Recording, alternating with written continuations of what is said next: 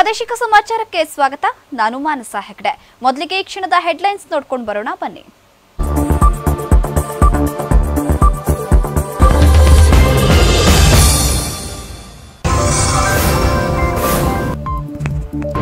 ರೋಹಿಣಿ ಸೇರಿದಂತೆ 4 ವರ್ಗಾವಣೆ, ಅಧಿಕಾರಿಗಳ ಟ್ರಾನ್ಸ್ಫರ್ಗೆ ಸರ್ಕಾರ ಸೂಚನೆ. ಕಟ್ಟಡ ಕಾರ್ಮಿಕರ ಕಲ್ಯಾಣ ಮಂಡಳಿಗೆ ಕಾರ್ಯದರ್ಶಿಯಾಗಿ ಸಿಂಧೂರಿ ವರ್ಗಾವಣೆ.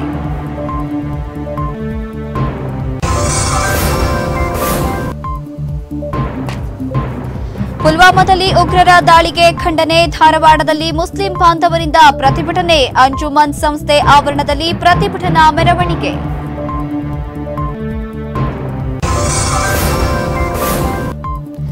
ಆಕಸ್ಮಿಕ ಬೆಂಕಿ ತಗುಲಿ ಮೆಕ್ಕೆಜೋಳ ಭಸ್ಮ. 5 ಲಕ್ಷ ರೂಪಾಯಿ ಮೌಲ್ಯದ ಮೆಕ್ಕೆಜೋಳ ಅಗ್ನಿಗೆ ಆಹುತಿ. ಹಾವೇರಿ ಜಿಲ್ಲೆಯ ಕೆಲವರ ಕೊಪ್ಪ ಗ್ರಾಮದಲ್ಲಿ ಘಟನೆ.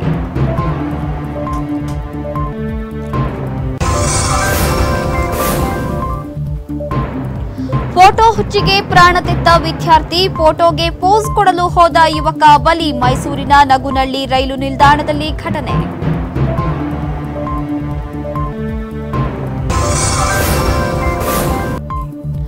ಯೋಧರ ಮೇಲಿನ ದಾಳಿ ಖಂಡಿಸಿ ಪ್ರತಿಭಟನೆ. ಬಂಗಾರಪೇಟೆಯಲ್ಲಿ ಮುಸ್ಲಿಂ ಬಾಂಧವರಿಂದ ಪ್ರೊಟೆಸ್ಟ್. ಜಮಾಯತ್ ಅಲೆ ಇಸ್ಲಾಂ ಸಂಘಟನೆಯಿಂದ ಧರಣಿ.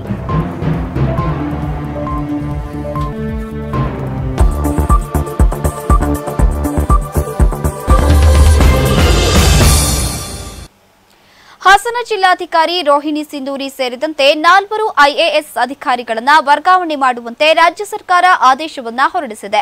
ಹಾಸನ ಜಿಲ್ಲಾಧಿಕಾರಿಯಾಗಿದ್ದ ರೋಹಿಣಿ ಸಿಂಧೂರಿ ಅವರನ್ನ ಕಟ್ಟಡ ಕಾರ್ಮಿಕರ ಕಲ್ಯಾಣ ಮಂಡಳಿಗೆ ಕಾರ್ಯದರ್ಶಿಯಾಗಿ ವರ್ಗಾವಣೆ ಮಾಡಲಾಗಿದೆ.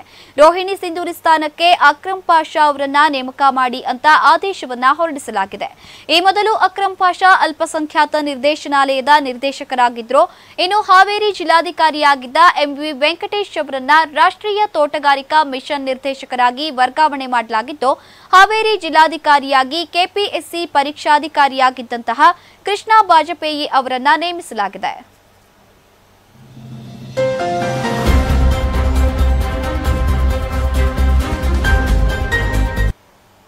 ಹಾಸನ ಜಿಲ್ಲಾಧಿಕಾರಿ ರೋಹಿಣಿ ಸಿಂಧೂರಿ ಸೇರಿದಂತೆ ಇವರ ಜೊತೆಗೆ 4 ಐಎಎಸ್ ಅಧಿಕಾರಿಗಳನ್ನು ವರ್ಗಾವಣೆ ಮಾಡುವಂತೆ ರಾಜ್ಯ ಸರ್ಕಾರ ಆದೇಶವನ್ನ ಹೊರಡಿಸಿದೆ. ಹಾಸನ ಜಿಲ್ಲಾಧಿಕಾರಿಯಾಗಿದ್ದಂತಹ ರೋಹಿಣಿ ಸಿಂಧೂರಿ ಅವರನ್ನ ಇದೀಗ ಕಟ್ಟಡ ಕಾರ್ಮಿಕರ ಕಲ್ಯಾಣ ಮಂಡಳಿಗೆ ಕಾರ್ಯದರ್ಶಿಯಾಗಿ ವರ್ಗಾವಣೆ ಮಾಡಬೇಕು ಅಂತ ಆದೇಶವನ್ನ ಹೊರಡಿಸಲಾಗಿದೆ.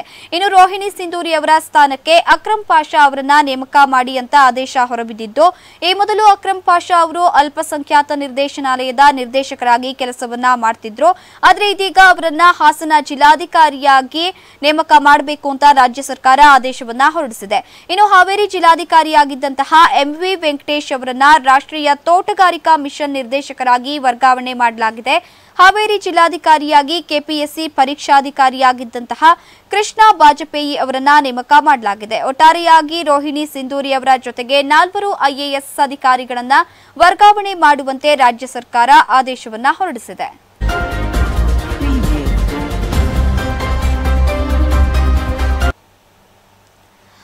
ನರಸೀಪುರ ತಾಲೂಕಿನ ಕುಪ್ಯಾ ಗ್ರಾಮದಲ್ಲಿ ಪ್ರಾಥಮಿಕ ಆರೋಗ್ಯ ಕೇಂದ್ರ ಉದ್ಘಾಟನೆ ಮಾಡಲಾಯಿತು. ವರುಣಾ ಕ್ಷೇತ್ರದ ಶಾಸಕ ಡಾಕ್ಟರ್ ಯತೀಂದ್ರ ಸಿದ್ದರಾಮಯ್ಯ ಆರೋಗ್ಯ ಕೇಂದ್ರಕ್ಕೆ ಚಾಲನೆಯನ್ನ ನೀಡಿದರು. ಇನ್ನು ಈ ವೇಳೆ ಮಾತನಾಡಿದ ಯತೀಂದ್ರ, ಸುಮಾರು 1,16,00,000 ವೆಚ್ಚದಲ್ಲಿ ಈ ಕೇಂದ್ರವನ್ನ ನಿರ್ಮಿಸಲಾಗಿದ್ದು, ಸಿದ್ದರಾಮಯ್ಯ ಸಿಎಂ ಆಗಿದ್ದಾಗ ಈ ಅನುದಾನವನ್ನ ತರಲಾಗಿತ್ತು. ಈ ಆರೋಗ್ಯ ಕೇಂದ್ರದಲ್ಲಿ ಸುಸಜ್ಜಿತ ಶಸ್ತ್ರಚಿಕಿತ್ಸಾ ಕೊಠಡಿ, ಹೆರಿಗೆ ಕೊಠಡಿ, ಪ್ರಯೋಗಾಲಯ ಮತ್ತು 10 ಹಾಸಿಗೆ ಸೇರಿ ಹಲವಾರು ಸೌಲಭ್ಯಗಳು ಇದೆ ಅಂತ ತಿಳಿಸಿದ್ರು. ಇನ್ನು ಈ ವೇಳೆ ಜಿಲ್ಲಾ ಪಂಚಾಯತ್ ಮಾಜಿ ಅಧ್ಯಕ್ಷ ಕೆಸಿ ಬಲರಾಮ್, ವರುಣಾ ಮಹಿಳಾ ಘಟಕದ ಅಧ್ಯಕ್ಷೆ ಭಾಗ್ಯಮ್ಮ ಸೇರಿದಂತೆ ಹಲವರು ಹಾಜರಿದ್ದರು.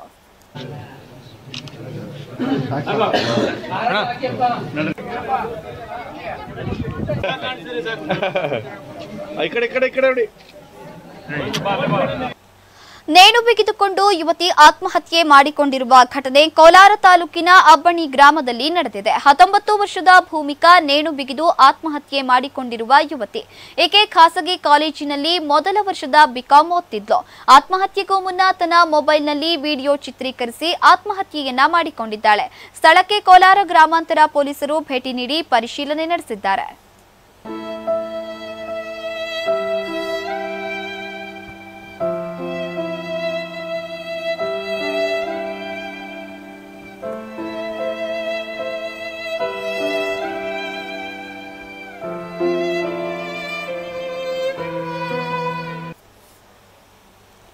ಸುಭದ್ರ ರಾಷ್ಟ್ರ ನಿರ್ಮಾಣಕ್ಕೆ ನರೇಂದ್ರ ಮೋದಿಯವರನ್ನ ಮತ್ತೊಮ್ಮೆ ಪ್ರಧಾನಿಯಾಗಿ ಮಾಡಬೇಕು, ಆಗ ನೀವೆಲ್ಲರೂ ಕೆಲಸ ಮಾಡಬೇಕು ಅಂತ ಕಾರ್ಯಕರ್ತರಿಗೆ ಮಾಜಿ ಶಾಸಕ ವಿಶ್ವನಾಥ್ ಪಾಟೀಲ್ ಹೆಬ್ಬಾಳ್ ಹೇಳಿದ್ದಾರೆ. ಚಿತ್ತಾಪುರ ಪಟ್ಟಣದ ಅಕ್ಕಮಹಾದೇವಿ ದೇವಾಲಯದಲ್ಲಿ ಬಿಜೆಪಿ ಮಂಡಲದ ವತಿಯಿಂದ ಕರೆಯಲಾಗಿದ್ದಂತಹ ಕಾರ್ಯಕರ್ತರ ಸಭೆಯಲ್ಲಿ ಮಾತನಾಡಿದ ಅವರು, ಮತದಾರರಿಂದ ಚುನಾಯಿತರಾದ ಚುನಾಯಿತ ಜನಪ್ರತಿನಿಧಿಗಳು ಮತದಾರರ ಗುಲಾಮರಿದ್ದಂತೆ ಜನರ ಆಶಾಭಾವನೆಗಳಿಗೆ ಅನುಸಾರವಾಗಿ ಕೆಲಸ ಮಾಡಬೇಕು. ಅದನ್ನ ಬಿಟ್ಟು ಜನರಿಂದ ಆಯ್ಕೆಯಾಗಿ ಜನರ ಮೇಲೆ ದಬ್ಬಾಳಿಕೆ ಮಾಡಿಕೊಂಡು ಅಧಿಕಾರ ಚಲಾಯಿಸುವುದು ಸರಿಯಲ್ಲ. ಮತದಾನ ಮಾಡುವಾಗಲೇ ಒಳ್ಳೆಯ ಅಭ್ಯರ್ಥಿಯನ್ನ ಆಯ್ಕೆ ಮಾಡಬೇಕು ಅಂತ ಹೇಳಿದ್ರು. ಈ ವೇಳೆ ಬಿಜೆಪಿ ಮುಖಂಡ ಶರಣಪ್ಪ ತಡವಾರ, ಮಂಡಲ ಅಧ್ಯಕ್ಷ ಮಲ್ಲಿಕಾರ್ಜುನ್ ಎಮ್ಮೆನೂರ, ಜಿಲ್ಲಾ ಪಂಚಾಯತ್ ಸದಸ್ಯ ಅರವಿಂದ ಚೌಹಾಣ ಸೇರಿದಂತೆ ಹಲವರು ಭಾಗಿಯಾಗಿದ್ದರು.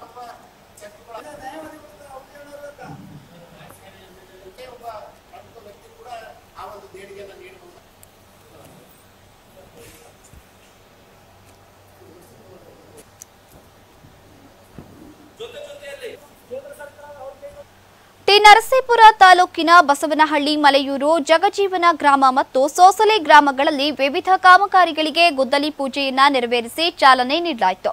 ಬಸವನಹಳ್ಳಿ ಗ್ರಾಮದಲ್ಲಿ ಸಮುದಾಯ ಭವನ ಉದ್ಘಾಟನೆ ವೇಳೆ ಮಾತನಾಡಿದ ಶಾಸಕ ಅಶ್ವಿನ್ ಕುಮಾರ್, ಕೇಂದ್ರ ಸರ್ಕಾರದ ಅತಿ ಹೆಚ್ಚು ಹಣವನ್ನ ಬಳಕೆ ಮಾಡಿದವರಲ್ಲಿ ದೇಶದಲ್ಲೇ 3ನೆಯ ಸಂಸದರಾಗಿ ಆರ್ ಧ್ರುವನಾರಾಯಣ್ ಕಾಣಿಸಿಕೊಂಡಿದ್ದಾರೆ. ಸದಾ ಬಡ ಜನರ ಬಗ್ಗೆ ಚಿಂತಿಸುವ ಏಕೈಕ ಜನನಾಯಕ ಟಿ ನರಸೀಪುರ ತಾಲೂಕಿನಾದ್ಯಂತ ಒಳಚರಂಡಿಯ ವ್ಯವಸ್ಥೆ, ಕಾಂಕ್ರೀಟ್ ರಸ್ತೆ ಮತ್ತು ಇನ್ನೂ ಅನೇಕ ಅಭಿವೃದ್ಧಿಯನ್ನ ಮಾಡೋಕೆ ಮುಂದಾಗಿದ್ದಾರೆ ಅಂತ ಸಂಸದರನ್ನ ಹಾಡಿ ಹೊಗಳಿದ್ರು. ನಂತರ ಮಾತನಾಡಿ, ಸಂಸದರು ನನ್ನ ಅವಧಿಯಲ್ಲಿ ಕೇಂದ್ರ ಸರ್ಕಾರದಿಂದ ಸಾಕಷ್ಟು ಅನುದಾನವನ್ನ ತಂದು ಕ್ಷೇತ್ರದ ಅಭಿವೃದ್ಧಿ ಮಾಡಿದ್ದೀನಿ. ಇದರ ಜೊತೆಗೆ ನೀವುಗಳು ಸರ್ಕಾರದ ವಿವಿಧ ಯೋಜನೆಗಳು ಮತ್ತು ಮಹಾತ್ಮ ಗಾಂಧಿ ಉದ್ಯೋಗ ಖಾತ್ರಿ ಯೋಜನೆಯಂತಹ ಸವಲತ್ತುಗಳನ್ನು ಸರಿಯಾಗಿ ಬಳಸಿಕೊಂಡು ಅಭಿವೃದ್ಧಿ ಹೊಂದಿ ಅಂತ ಸಲಹೆ ನೀಡಿದ್ರು.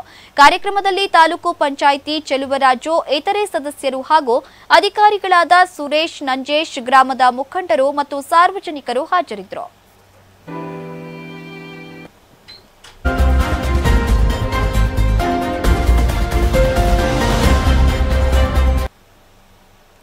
ಬೆಳಗಾವಿಯಲ್ಲಿ 2019ರ ಲೋಕಸಭಾ ಚುನಾವಣಾ ಮತದಾನದ ವಿವಿಪ್ಯಾಟ್ ಬಳಕೆ ಮಾಡುವ ಕುರಿತು ಜನಜಾಗೃತಿ ಕಾರ್ಯಕ್ರಮ ಹಮ್ಮಿಕೊಳ್ಳಲಾಗಿತ್ತು. ಬೆಳಗಾವಿ ಜಿಲ್ಲೆಯ ರಾಯಭಾಗ ತಾಲೂಕಿನ ಹಾರೋಗೇರಿ ಪುರಸಭೆ ಅಧಿಕಾರಿಗಳಾದ ಜಿವಿ ಹಣ್ಣಿಕೇರಿ, ಸಂತೋಷ ಪಾಟೀಲ್ ಎಇ ಸೇರಿದಂತೆ ಹಲವು ಮುಖಂಡರು ಮತದಾರರಿಗೆ ವಿವಿಪ್ಯಾಟ್ ಬಳಕೆ ವಿಧಾನ, ಮತದಾನ ಹೇಗೆ ಚಲಾಯಿಸಬೇಕು ಎಂಬ ಕುರಿತು ಸಾರ್ವಜನಿಕರಲ್ಲಿ ಅರಿವನ್ನ ಮೂಡಿಸಿದ್ರು. ಕಾರ್ಯಕ್ರಮದಲ್ಲಿ ಹಾರೋಗೇರಿ ಗ್ರಾಮ ಲೆಕ್ಕಾಧಿಕಾರಿಗಳು, ಆಶಾ ಕಾರ್ಯಕರ್ತೆಯರು, ಅಂಗನವಾಡಿ ಕಾರ್ಯಕರ್ತೆಯರು ಹಾಗೂ ಪುರಸಭೆ ಸದಸ್ಯರಾದ ಕಲಾವತಿ ಬಾಬುರಾವ್ ನಡೋಣಿ, ಸಂತೋಷ ಶಿಂಗಾಡಿ ಮತ್ತು ಪುರಸಭೆ ಸಿಬ್ಬಂದಿ ಹಾಗೂ ಸಾರ್ವಜನಿಕರು ಭಾಗಿಯಾಗಿದ್ದರು.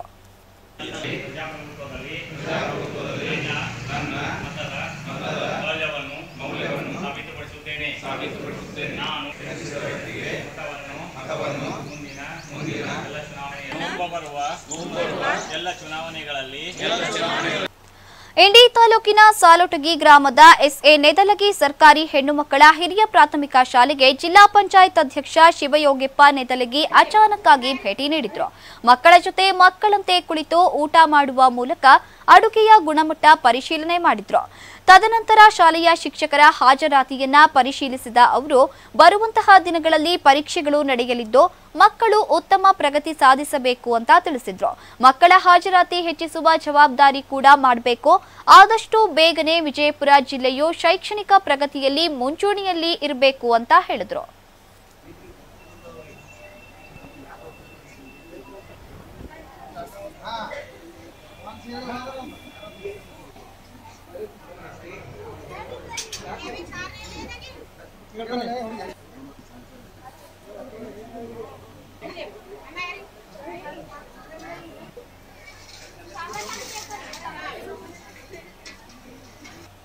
ಸಿಂಧೂರ ನಗರದ ತಾಲೂಕು ಕ್ರೀಡಾಂಗಣದಲ್ಲಿ ಇಂದು ರಾಜ್ಯ ಮಟ್ಟದ ಓಪನ್ ಟೂರ್ನಮೆಂಟ್ ಪಂದ್ಯಾವಳಿಗೆ ಕರ್ನಾಟಕ ಸರ್ಕಾರ ಕ್ರೀಡಾ ಇಲಾಖೆಯ ಸಚಿವರಾದ ರಹೀಂ ಖಾನ್ ಚಾಲನೆ ನೀಡಿದರು. ಈ ವೇಳೆ ನಡೆದಾಡುವ ದೇವರು ಶಿವಕುಮಾರ ಸ್ವಾಮೀಜಿಗಳು ಮತ್ತು ಹುತಾತ್ಮ ಯೋಧರಿಗೆ ಮೌನಾಚರಣೆ ಮೂಲಕ ಶ್ರದ್ಧಾಂಜಲಿಯನ್ನ ಸಲ್ಲಿಸಲಾಯಿತು. ಕಾರ್ಯಕ್ರಮ ಉದ್ಘಾಟಿಸಿ ಮಾತನಾಡಿದ ಕ್ರೀಡಾ ಸಚಿವ ರಹೀಂ ಖಾನ್, ನಮ್ಮ ಸರ್ಕಾರದಿಂದ ಕ್ರೀಡಾಪಟುಗಳಿಗೆ ಯಾವುದೇ ರೀತಿಯ ಸಿಗುವ ಎಲ್ಲಾ ಸೌಲಭ್ಯಗಳನ್ನು ನಾನು ಕೊಡಿಸ್ತೀನಿ.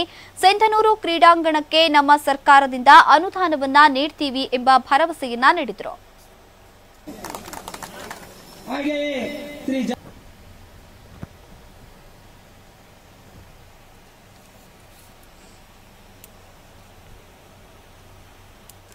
ಜಮ್ಮು ಕಾಶ್ಮೀರದ ಪುಲ್ವಾಮಾದಲ್ಲಿ ಯೋಧರ ಮೇಲಿನ ದಾಳಿಯನ್ನ ಖಂಡಿಸಿ ಬಂಗಾರಪೇಟೆಯಲ್ಲಿ ಜಮಾಯಿತ್ ಐಲೆ ಇಸ್ಲಾಂ ಸಂಘಟನೆಯ ಮುಸ್ಲಿಮರು ಪ್ರತಿಭಟನೆಯನ್ನ ನಡೆಸಿದರು.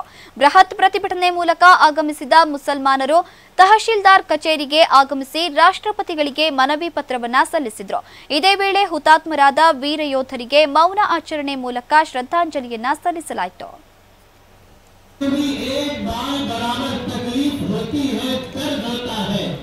या जख्म पहुंचता है तो जहां सूरज मुंह लेता है वहां कोई मुसलमान कान खोल करके सुने, अपने आप को मुल्क के हवाले कर दिया और मुल्क के लिए कुर्बान हो गए।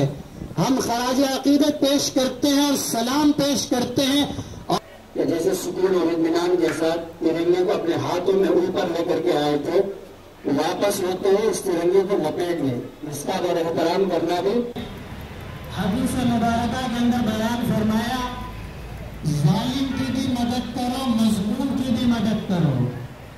मजलूम यानी जिस पर जुल्म किया गया उनकी मदद ऐसी करो कि उसको जुल्म करने से।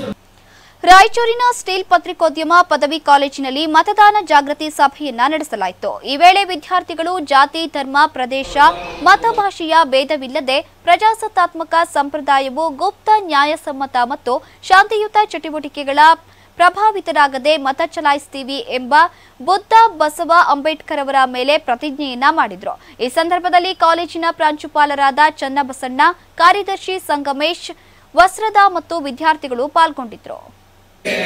ಯಾವುದೇ ಪ್ರೇರಣೆಗಳ ದಾಕ್ಷಿಣ್ಯಗಳಿಂದ ಬಳಸುತ್ತೇನೆಂದು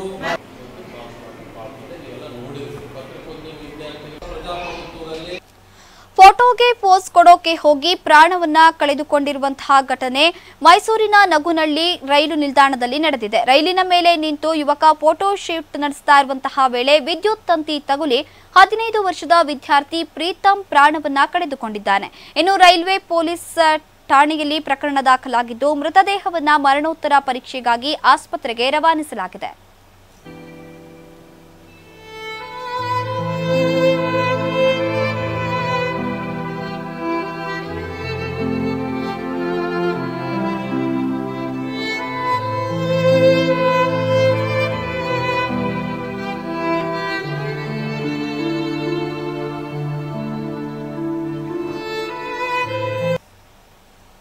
ಪ್ರಾದೇಶಿಕ ಸಮಾಚಾರ ಮುಂದುವರಿಯುತ್ತೆ ಚಿಕ್ಕ ಬ್ರೇಕ್ನ ನಂತರ.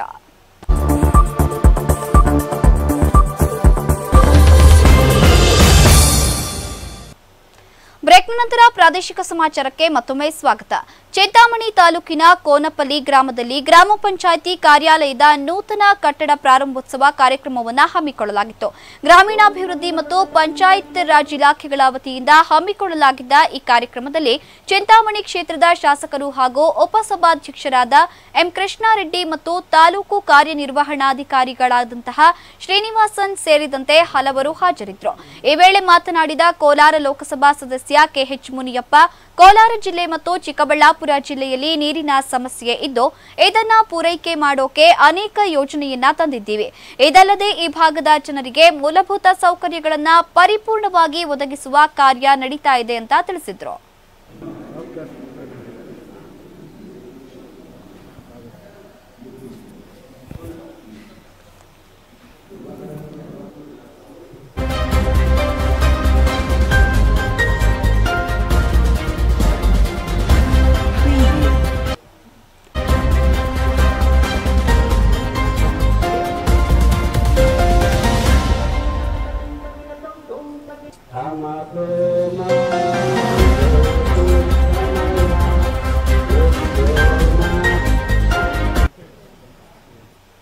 ತುಮಕೂರು ಜಿಲ್ಲೆಯ ತಾಲೂಕು ಕಂದಾಯ ಭವನದಲ್ಲಿ ತಾಲೂಕು ದಂಡಾಧಿಕಾರಿ ಎಂ ಮಮತಾ ಸುದ್ದಿಗೋಷ್ಠಿಯನ್ನ ನಡೆಸಿದ್ರು. ಈ ವೇಳೆ ಮಾತನಾಡಿದ ಅವರು ಲೋಕಸಭಾ ಚುನಾವಣೆ ಹಿನ್ನೆಲೆಯಲ್ಲಿ ಹೊಸ ಮತದಾರರನ್ನ ತಾಲೂಕಿನಾದ್ಯಂತ ನೋಂದಣಿ ಮಾಡಿಸೋಕೆ ಫೆಬ್ರವರಿ 23, 24 ಹಾಗೂ ಮಾರ್ಚ್ 2 ಮತ್ತು 3ರಂದು ನೋಂದಣಿ ಕಾರ್ಯಕ್ರಮವನ್ನು ಹಮ್ಮಿಕೊಳ್ಳಲಾಗಿದೆ ಅಂತ ತಿಳಿಸಿದ್ರು. ಇನ್ನು ಪ್ರತಿ ಬಿಎಲ್ಒಗಳು ಆಯಾ ಸಂಬಂಧಪಟ್ಟ ಮತಗಟ್ಟೆಯಲ್ಲಿ ಬೆಳಗ್ಗೆ 10 ಗಂಟೆಯಿಂದ ಸಂಜೆ 5 ಗಂಟೆಯವರೆಗೆ ಕಾರ್ಯನಿರ್ವಹಿಸಲಿದ್ದು ಇದನ್ನ ಮತದಾರರು ಮತದಾರರು ಯಶಸ್ವಿಗೊಳಿಸಬೇಕು ಅಂತ ತಿಳಿಸಿದ್ರು. ಮಾರ್ಚ್ 2 ಮತ್ತು ಸ್ವೀಪ್ ಆಕ್ಟಿವಿಟಿ ಮಾಡಿದ್ದಾರೆ. ಅದೇನಂದ್ರೆ ಮಿಂಚಿನ ನೋಂದಣಿ. ಇಲ್ಲಿವರೆಗೆ ಯಾರು ಮತದಾರ ಪಟ್ಟಿಯಲ್ಲಿ ಹೆಸರು ಇರಲ್ಲ, ಮತ್ತೆ ಏನಾದರೂ ಬದಲಾವಣೆ ಆಗಬೇಕು, ಮತ್ತೆ ತಿದ್ದುಪಡಿ ಆಗಬೇಕು, ಬೇರೆ ಕಡೆ ವರ್ಗಾವಣೆ ಮಾಡ್ಕೋಬೇಕು, ಇಂಥ ಮತದಾರರು ಯಾರಿದ್ದಾರೆ ಅವರು ಈ 4 ದಿನ ನಡೆಯುತ್ತೆ. ಮೊದಲನೇ ಹಂತ ಮತ್ತು 2 ಹಂತದಲ್ಲಿ ನಡೆಯುತ್ತೆ. ಮೊದಲನೇ ಹಂತ ಫೆಬ್ರವರಿ 23 ಮತ್ತು 24, ಎರಡನೇ ಹಂತ ಮಾರ್ಚ್ 2 ಮತ್ತು 3. ಈ 4 ದಿನದಲ್ಲಿ ಸಿಂಧನೂರು ನಗರದಲ್ಲಿ ಲಕ್ಷ ವೆಚ್ಚದ ಸಿಸಿ ರಸ್ತೆ ಕಾಮಗಾರಿಗೆ ಸಚಿವ ವೆಂಕಟರಾವ್ ನಾಡಗೌಡರು ಪೂಜೆಯನ್ನ ನೆರವೇರಿಸಿ ಚಾಲನೆ ನೀಡಿದ್ರು. ಬಳಿಕ ಸರ್ಕಾರಿ ಶಾಲೆ ವೀಕ್ಷಣೆ ಮಾಡಿದ ಅವರು ವಿದ್ಯಾರ್ಥಿಗಳಿಗೆ ಒಳ್ಳೆಯ ವಿದ್ಯಾಭ್ಯಾಸವನ್ನ ಕೊಡಿ ಅಂತ ಶಾಲೆಯ ಶಿಕ್ಷಕರಿಗೆ ತಿಳಿಸಿದ್ರು.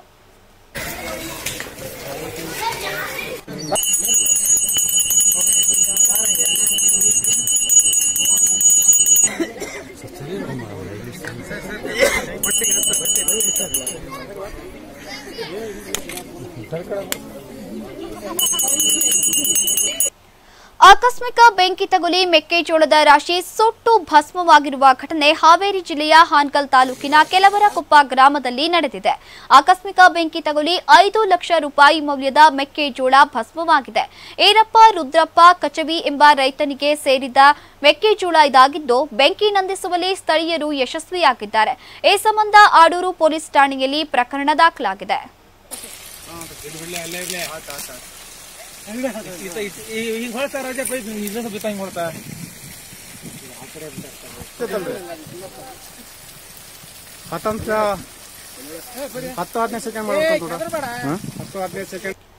ಪುಲ್ವಾಮಾದಲ್ಲಿ ಉಗ್ರರ ದಾಳಿಯನ್ನ ಖಂಡಿಸಿ ಧಾರವಾಡದಲ್ಲಿ ಮುಸ್ಲಿಂ ಬಾಂಧವರು ಬೃಹತ್ ಪ್ರತಿಭಟನೆ ನಡೆಸಿದ್ರು. ಅಂಜುಮನ್ ಸಂಸ್ಥೆ ಆವರಣದಿಂದ ಹೊರಟ ಪ್ರತಿಭಟನಾ ಮೆರವಣಿಗೆ 1 ಕಿಲೋಮೀಟರ್ವರೆಗೂ ತ್ರಿವರ್ಣ ಧ್ವಜದೊಂದಿಗೆ ಜಿಲ್ಲಾಧಿಕಾರಿ ಕಚೇರಿವರೆಗೆ ಸಾಗಿತು. ಅಂಜುಮನ್ ಸಂಸ್ಥೆ ಕಾಲೇಜು ವಿದ್ಯಾರ್ಥಿಗಳು ಸೇರಿ ಸಮಾಜದ ಸಾವಿರಾರು ಜನ ಪ್ರತಿಭಟನೆಯಲ್ಲಿ ಭಾಗಿಯಾಗಿದ್ರು.